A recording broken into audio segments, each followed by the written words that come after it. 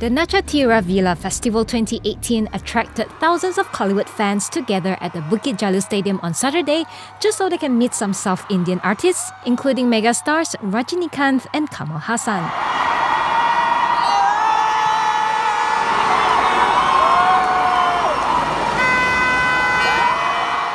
Despite the presence of popular Tamil film stars like Surya, Karthi and Vizha, fans were eagerly anticipating the appearance of Rajinikanth and Kamal Haasan. The entertainment festival was organized by South Indian Artists Association or SIAA in collaboration with My Events International and Malaysia Major Events.